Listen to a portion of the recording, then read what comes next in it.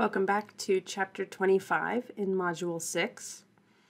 In this video, we're going to talk about a couple more sections out of the chapter and make sure we understand how we can measure the total mass content of the Milky Way galaxy. Now, part of this goes back all the way to Chapters 2 and 3 in OpenStax Astronomy, when we learned about Kepler's laws of planetary motion and Isaac Newton's universal law of gravitation. When we look at the stars in the galaxy, all of the stars in the disk of the galaxy, they all rotate in the same flat plane. And they do so in a way that is very similar to the planets in our solar system. And we'll be making that comparison on the next slide as well.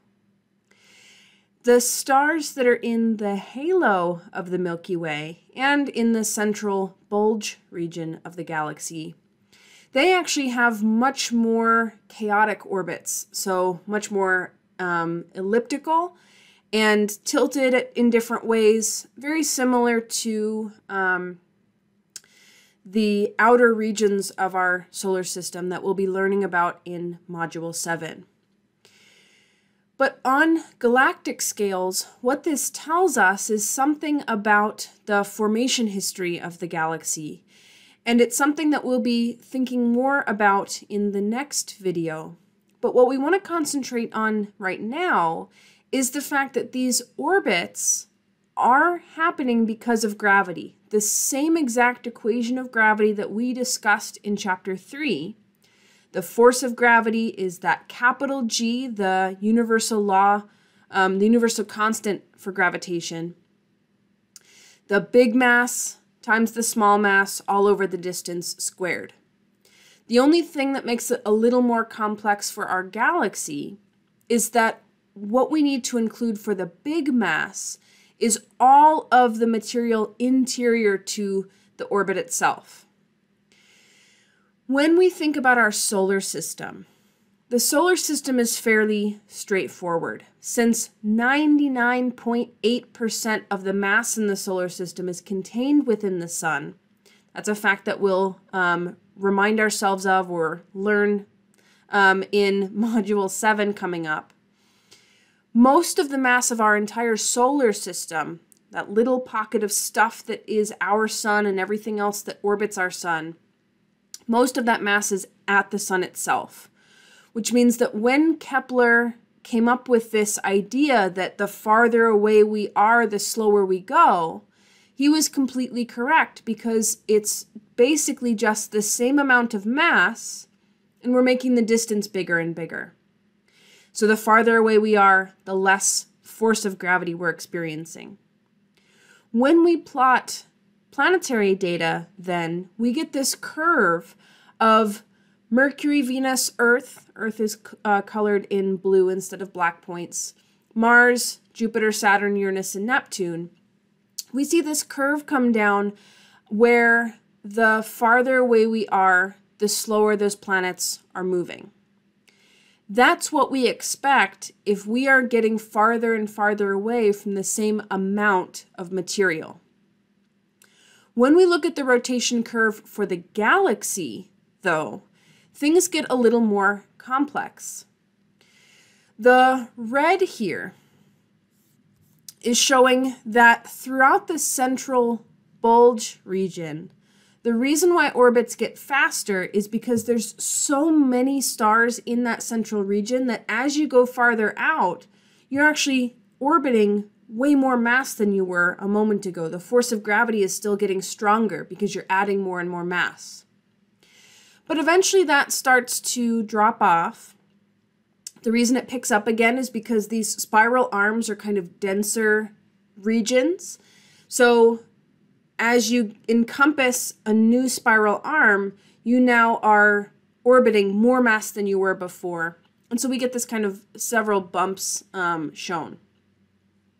But at about this distance here, about 14 or 15 kiloparsecs, we now get to the edge of the disk of material that has all of the gas and dust and most of the stars And so what we expect from that point is to have a drop-off just like we saw for the solar system. The blue here is what we expect from a Keplerian type of rotation curve, where we're just getting farther and farther away from the same amount of mass because we don't see any more stars to include in those orbits.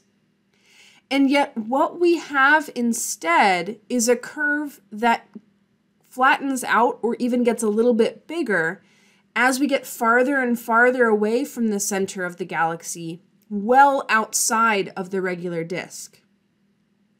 What this shows us then is that there is mass in the halo of the Milky Way galaxy that is not visible. So if it's not visible mass, what might we call that? Some of you may have heard this term from well before this class. All right, if you guessed dark matter, you are absolutely correct. The rotation curve of the Milky Way galaxy and all major galaxies shows this same relationship of a huge amount of mass in the outer halo regions that we can't see any light coming from. This was the first and is still one of the most important pieces of evidence for what we call dark matter. Later on in this unit, we will talk about what dark matter is able to be and what it cannot be, but that's a discussion that we're going to save for chapter 29. For now, we want to recognize that the rotation curve of the Milky Way is one of the most important pieces of evidence, one of the most important observations that clued us in to the fact that dark matter exists. And it was Vera Rubin who was so instrumental in that. Just for your kind of trivia knowledge, not numbers we have to memorize, the mass of material in the Milky Way disk is about 400 billion solar masses. There are hundreds of billions of stars in the Milky Way galaxy. But when you include the mass in the disk and in the larger halo, when you include the dark matter, we more than double the amount of mass. We go to 1 trillion solar masses of material that we can account for using gravity, even though we're not counting it with light that we're receiving from it. So it's a really big difference, and it's really important for us to recognize. Okay, so that's the overall mass of the entire galaxy that we figured out using the idea of orbits and gravity. We can also use the idea of orbits and gravity to find out what's going on in the very, very center part of our Milky Way galaxy, in the galactic center or galactic nucleus. When we zoom in real close on the center of our galaxy, we can't use visible light because there are huge amounts of dust clouds between us and the center.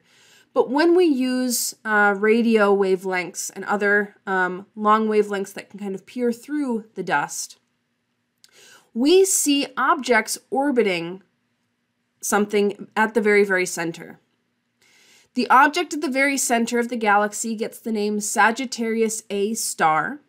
So it's abbreviated in writing as SGR A asterisk, and it's often abbreviated in words as Sag A star. You're welcome to click on the link. I'm not going to have it in our YouTube playlist, but you're welcome to click on the link here to see basically the data set shown on the slide, but as an animation over years of time.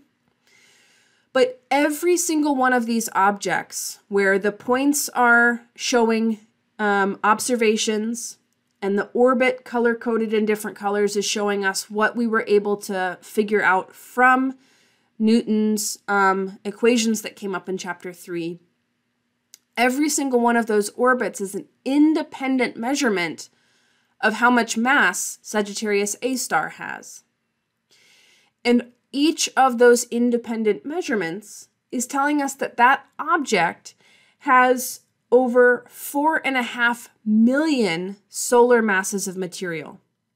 It is still a tiny, tiny fraction of the overall mass of the galaxy, 4 million compared to 400 billion solar masses. But that amount of mass is crammed down into a region that is less than 0.3 astronomical units across. That number might not mean that much to us, but imagine taking 4.5 million times the amount of mass the sun has and squashing it down into a region that is smaller than the orbit of Venus, smaller than our solar system by far. The only type of object in astronomy that can have that kind of density is a black hole. But this is a supermassive black hole. It's a different type of black hole than the thing we talked about in chapter 24, and it absolutely cannot have formed from a single dead star dying and leaving its core behind.